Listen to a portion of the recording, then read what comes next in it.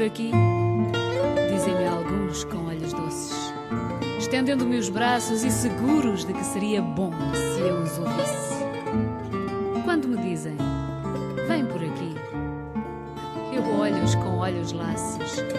Há nos meus olhos ironias e cansaços.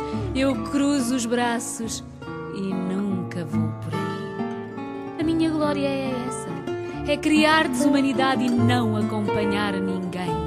Que eu vivo com o mesmo sem-vontade com que rasguei o ventre à minha mãe. Não, não vou por aí. Eu só vou por onde me levam os meus próprios passos. Se é o que busco saber, nenhum de vós me responde. Porque me repetis, vem por aqui. Eu prefiro escorregar nos becos lamacentos, redemoinhar aos ventos feito farrapos, arrastar os pés sangrentos a ir por aí. Se vim ao mundo foi somente para desflorar florestas virgens e desenhar os meus próprios pés na areia inexplorada. O mais que faça não vale nada, pois sereis vós que me dareis machados, ferramentas e coragem para derrubar os meus obstáculos.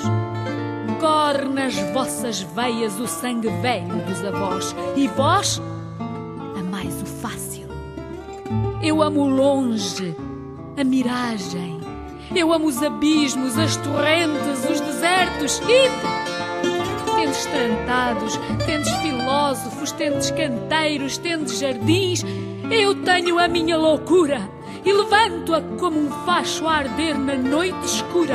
E eu sinto espuma e sangue, cântico nos lábios. Deus e o diabo é que me guiam e mais ninguém. Todos tiveram pai, todos tiveram mãe, mas eu que não principio nem acabo, eu nasci do amor que há entre Deus e o diabo.